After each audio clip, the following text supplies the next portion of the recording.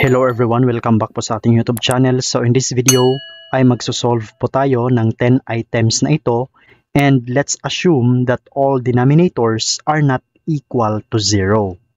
Bakit ko po sinasabi na dapat ang mga denominators are not equal to 0? Kasi kapag nag-0 po yung mga denominators, it means that the answer is undefined or wala pong sagot. Kasi any number divided by 0 is undefined. Okay, so let's start with number 1. 7 to the power of 5 divided by 7 to the power of 3.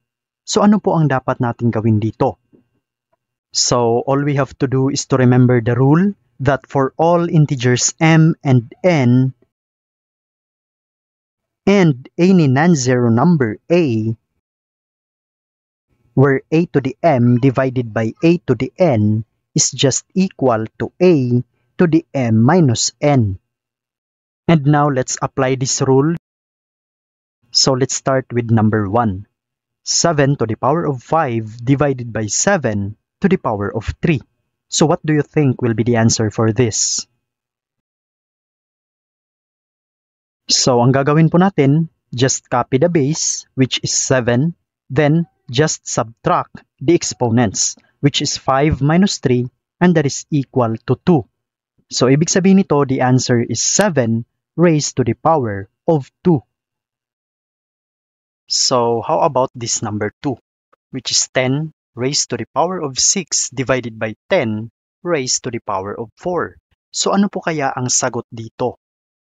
Again, same rule must be applied, which is kailangan lang po nating i-copy yung base and subtract their exponents. So, ang ibig sabihin po nito na yung sagot is 10 raised to the power of 2 or 10 squared. Kasi nga, ikakopy lang ang base at isasubtract ang kanilang exponents. And now, let's proceed with number 3. Y to the 7 divided by y cubed or y to the power of 3. So again, copy the base and subtract the exponent. So we have 7 minus 3 and that is equal to 4. Therefore, the answer is y to the power of 4. Okay, so feel free to answer number 4 and number 5 and we will jump to number 6. Just comment your answers below. Number 6. M to the power of 5 times m to the power of 7 divided by m times n. So what will be the answer for this?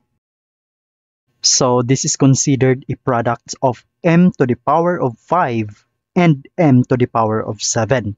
So kapag tayo po ay magmumultiply, i-add lang po natin ang kanilang exponents. Therefore, this is m to the power of 12 divided by m times n. But the question is, can we still simplify this one? Yes, kasi this is still divisible. M to the power of 12 divided by m to the power of 1. So the answer is m to the power of 11 times n. So this will be our final answer. So again, baka po may nalito kung bakit naging m to the power of 11. M to the power of 12 divided by m to the power of 1. So isa-subtract lang po natin 12 minus 1 and that is equal to 11. Kapag wala pong exponent ang isang variable, that means considered siya as 1 ang kanyang exponent. So I hope that makes sense. And now let's proceed with number 7. 12x to the power of 8 times y to the power of 5 divided by 6x squared y cubed. So ang gagawin lang po natin dito is isa-isahin po natin sa pag-divide. So i-divide muna natin itong mga coefficient tapos yung mga same ng variables. So this only means that 12 divided by 6 and that is equal to 2. X to the 8 divided by x squared and that is x to the power of 6. Y to the power of 5 divided by y cubed and that is equal to y squared. And this is our final answer. Next we have number 8. 15x cubed y cubed divided by 3x squared y. So same procedure, 15 divided by 3 and that is equal to 5. X cubed divided by x squared and that is equal to x. Kasi 3 minus 2, that is 1. So x to the power of 1 or just simply x. Y cubed divided by y, and that is equal to y squared. And this is our final answer. Next, we have number 9. 35a to the power of 10, b to the power of 12, c to the power of 6, divided by 5, a squared, b cubed, c. So ano po ang sagot dito? So we have 35 divided by 5, and that is equal to 7. A to the power of 10 divided by a squared, so 10 minus 2, and that is equal to 8. And b to the power of 12 divided by b cubed, 12 minus 3, and that is equal to 9. C to the power of 6 divided by c, 6 minus 1, and that is equal to 5. Therefore, the answer is 7, a to the power of 8, b to the power of 9, c to the power of 5. And lastly, we have number 10, 42m to the power of 4, n to the power of 4, divided by 6m squared, n.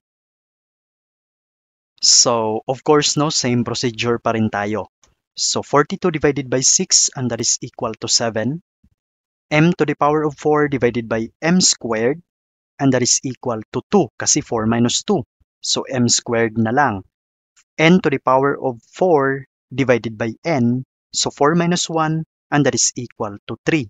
Therefore, the final answer is 7, m squared, n cubed. And that's all for this video, and I hope you've learned something new today.